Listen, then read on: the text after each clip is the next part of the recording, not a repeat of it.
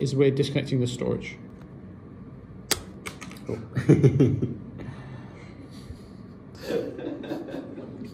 It definitely disconnected. Yeah, let's do that one again.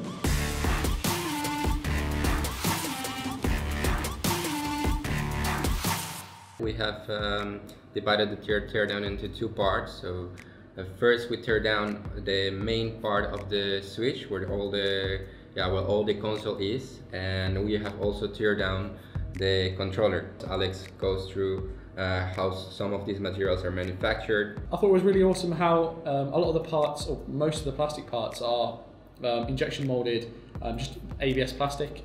It's been used for video games and video game controllers for quite a long time due to its high strength, resistant to scratching, and it just allows you to build really versatile and really coolly designed products. So the Nintendo Switch comes with this main body here and these two Joy-Con controllers. It's really hardware and really strong and really resistant to impact. So it's all fixed at the moment with these tri-ring screws here. They're Nintendo's way of stopping people from getting inside the console, messing around with it, and making sure they go to them for repairs. So we'll start by taking out these 4 screws in the back, and we'll see what's inside. The next thing to do is to remove these 5 Phillips head along the Joy-Con rail. So the Joy-Con rail is actually made of metal. It will literally just be sheet metal that's formed and shaped into place. So I'm just going to remove these 5 screws now, and we should be able to get into the nitty-gritty of the case. This first part is covering all the electronics and the good stuff hidden underneath. This is essentially just a piece of sheet metal. This will have been stamped into place. You can tell because it's got these complex ribs in here, and it will just be cut and then stamped by machine on a production line, really. One of the main functions of this part is also help the refrigeration. So there is like a lot of components that help to the cooling of the system, but this is one of the main functions of this part. The next thing to do is to remove this little screw here. What you're seeing in this part here is actually the SD card tray. So we can remove this screw and then pry this off.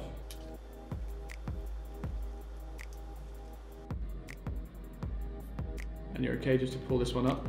And the next bit to do is to remove this tray. And there's 6 Phillips head screws connecting this to the main board. Here on this part we can see the speakers. We see here the cooling system. So if I'm not wrong, here underneath there is like the main processor. The main processor is transferring all the heat through this pipe, and then all this heat is like released through this fan over here. Here and here we see thermal paste. It's a good thermal conductor, while it's electronic insulator. The first thing that it has here is the input for the audio. I think like 5mm input, and also here we have like a chip, which I believe the function of this chip is to read information from the cartridge, so from the different games. And you just have to pull this one up, and then we can remove the whole board, which I'm just going to do with my hand because that's going to probably turn it around and see. There we go. There you are. Yeah, so as I mentioned, here is the input for the audio, and here is just like the physical space for the cartridge. So just remove these 3 screws. Now we've had to tear and lift this up a little bit. So the reason this foam is actually here is to reduce the vibrations of this against this metal case here. They put this fan in place. It's interesting to see how the heat is transferred from one point of the board to another. Like in a lot of computers, the fan is directly on top of the processor, but because this needs to be designed and it needs to be designed very compact, they need to put the fan in another place, and then they transport the heat from one point to the other. So what we're doing next here is we're disconnecting the storage. The next thing we're going to do is going to remove the speaker, and these are glued in, so you've literally got to wedge and pry them out. That tool is very convenient. Yeah, man. So what's really cool to note about this is you can see it's actually like sealed, just like you see in Apple AirPods. So if some water gets inside your Switch, the actual switch will not be okay. You can see the water damage indicator here, but your actual speakers will probably be cool.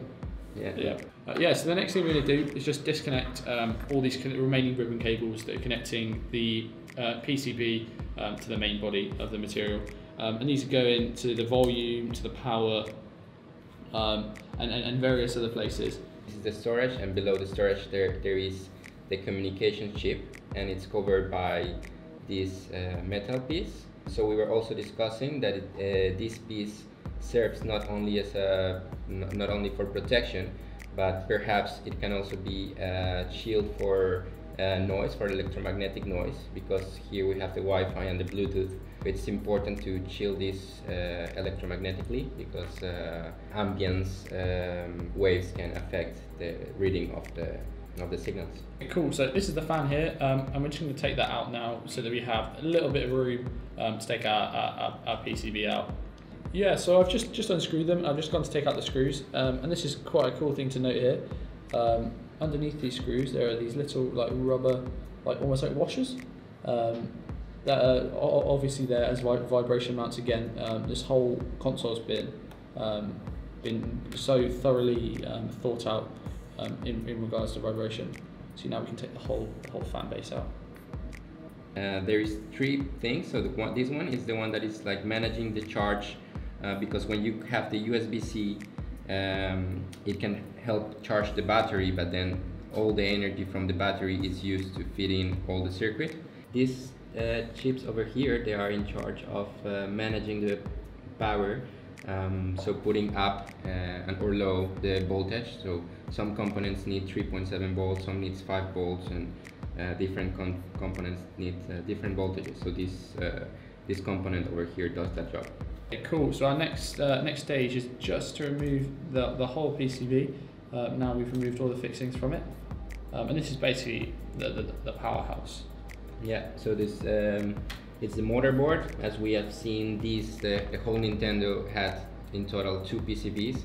One that was for the reading of the cartridge and the audio. The most important component here that is not visible, it's underneath this metal shield. It's the processor, that I think is an NVIDIA processor. And here you have memory. So as we said, here on top there was the storage, but here underneath we have the RAM, that is like the short term memory of the circuit. And yeah, like the motherboard has 2 sides, so you can see it's very complex. I'm not familiar with what these components are, but you can see that it's a very elaborate PCB. And something interesting to mention is how this is done. So you can see that there is a lot of cables, we can call them like that, like basic, like in an easy way. It's very complicated to design these routes, and the PCB communicates from one side of the PCB through the other side of the PCB. So there is like 2 visible sides, and they communicate through these yellow circles. That these yellow circles are called through holes. So it's like a bridge between one floor of the PCB and another. And actually in some PCBs, I don't think in this one, but in some PCBs that are very thick, they have like different layers inside. They can have like 5 layers, and there's like cables inside the PCB as such.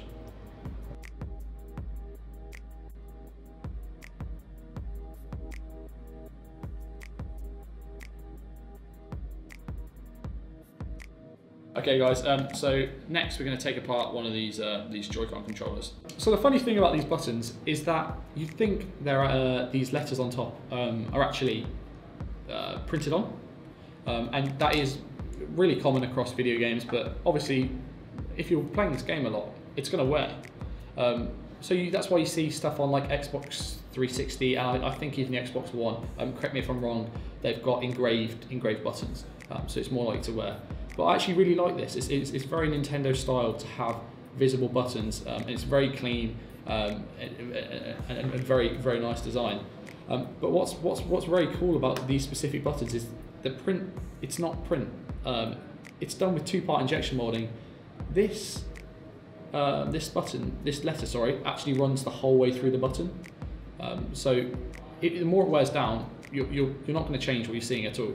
Let me show you. I'm actually going to ruin it now.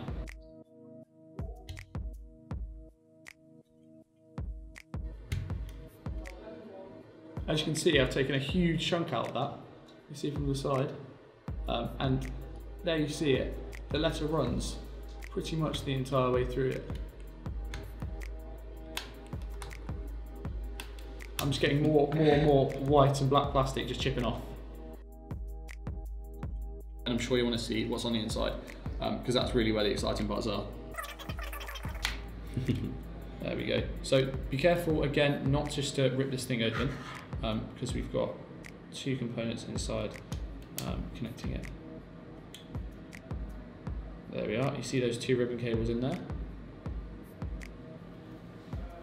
So yeah, we've disconnected the battery. The next thing to do is just to take the battery out of the housing. Again, you're going to hear it's glued in, so you're going to hear a little bit of resistance, but don't be too afraid. If you disconnected it, it should be fine.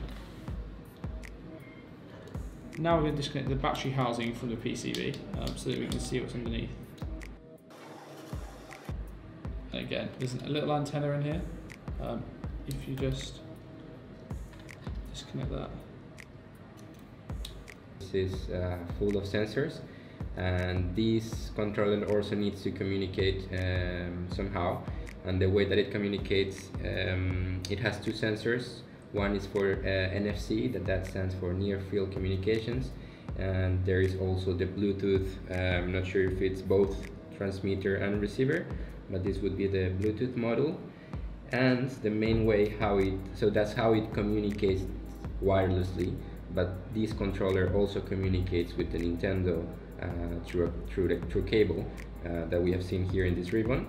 And on this part over here on the bottom, that's how it connects to the Nintendo. That's how it gets both power, and it communicates all the signals of all the inputs in the board. The main Body of the Joy-Con itself actually has two buttons. This one here, and you can see just in this tiny spot here, I don't know if you can get that, there's a tiny button, and all that responsiveness is coming from this tiny little button, housing unit. Whereas this one here is very different. This one, the button is in here, and this button has a bit more responsiveness. So when you push it, it springs back up a bit more. I think it's also very cool to notice again. You can see all the all standard marks from injection molding in here. It's also, look how smooth the walls are here. That's like known as a draft angle. So it can easily be ejected from the mold. Otherwise, you have problems with the plastic not flowing into all the parts of the mold correctly, and you definitely have a problem the part actually like leaving the mold because it gets stuck in there, and you get incomplete parts.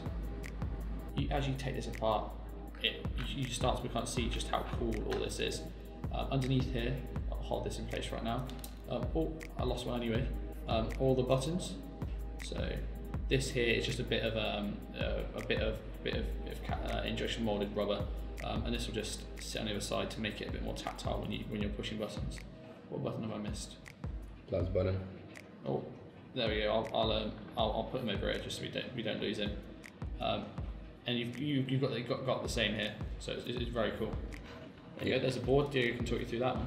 Yeah, just that basically all the mechanical parts that they are just in touch with these little buttons. So you can see it's like a small membrane.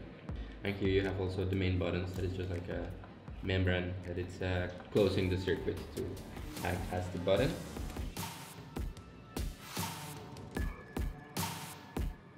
Thank you very much for watching. This has been our teardown of the Nintendo Switch. Make sure to like and subscribe to our YouTube channel and comment down below what you'd like to see us tear down in the future.